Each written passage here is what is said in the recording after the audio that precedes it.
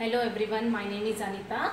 As I told you all, I am doing videos on MLT subjects. So, introduction and classification of parasitology. In this is the part 2 I am doing. In the part 1, I have done with all the classifications. So, in that we have seen what is medical parasitology. It deals with the parasite which infect and produce disease in human beings. And then we have seen what is parasite. So parasite, it's a living organism which depends on a living host for its survival, and it derives nutrition for its survival and to complete its life cycle.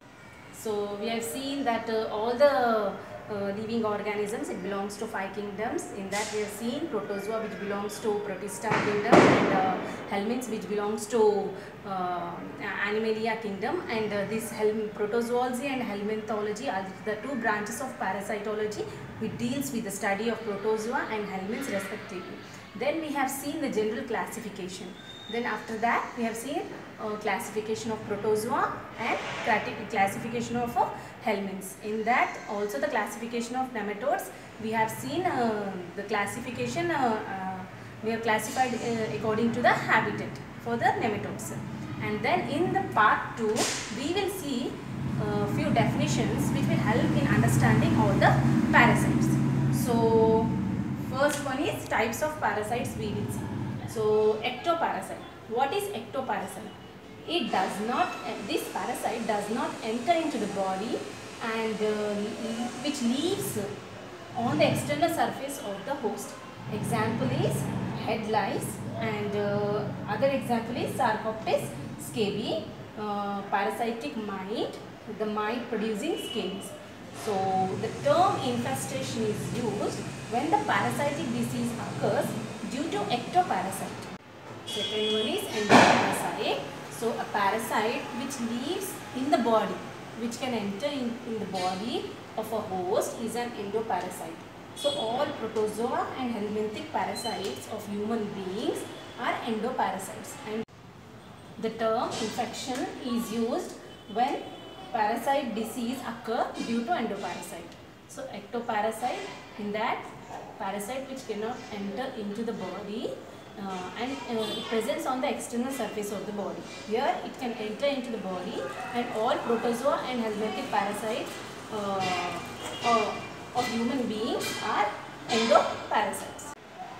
Obligate parasite. So it's an absolute parasite.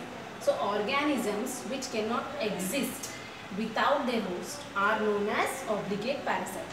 Example is malarial parasite, Plasmodium species. The type is facultative parasite. So organisms under favorable conditions enter into human body. Till then it is present into soil and water. So example is Naegleria fowleri. This is also belongs to amoeba, which is a free living parasite, but under favorable condition it enters into human body. Accidental parasites. So organisms which infect an unusual host are known as accidental parasites. So Echinococcus granulosa infects human beings accidentally and leads to hydatid disease. So dog tapeworm, Echinococcus granulosa, also called dog tapeworm.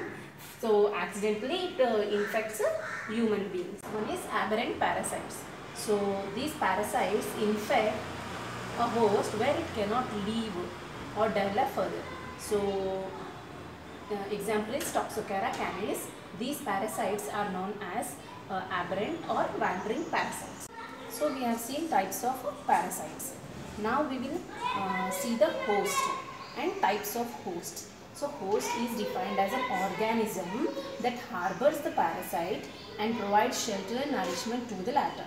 So what hosts do? It give shelter and nourishment to the parasite, and hosts can be insect, animals and human beings.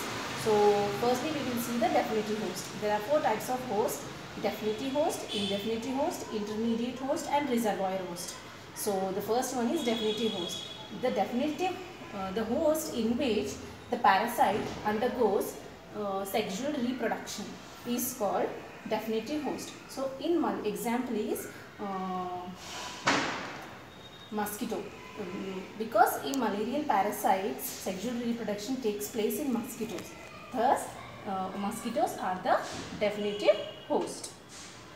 Indefinitive host. So, this is also called paratenic host. The host in which larval stage of parasite survives but does not develop further is called paratenic host. So, here we can see the larval stage only. It does not develop further.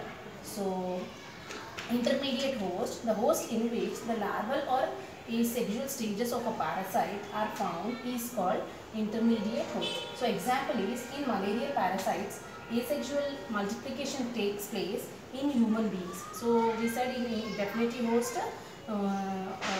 sexual reproduction undergoes in malarial parasite in mosquitoes. But here asexual multiplication takes place in malarial parasites in human beings. So, we can see both only one, larval or asexual stages of a parasite. Here only the larval stage we can see, it cannot develop further in indefinitive host. Reservoir host. So, it is a host that harbor the parasite and acts as an important source of infection to other susceptible hosts. So, this type of host is called reservoir host. Example is dog. So, other susceptible host can be human being. Zoonosis, we will see zoonosis. What is zoonosis? So, here the infection transports from animals to human beings through vector. So, what is vector? It is an agent, usually arthropod, that transmits an infection from one human being to another human being. So, vectors are of two types, biological and mechanical. So, biological vector, fly acts as a biological vector of Trypanosoma brucei, while housefly acts as a mechanical vector in amoebiasis. So, housefly transfers cyst of Entamoeba histolytica from infected feces to foot. The host and parasite relationship.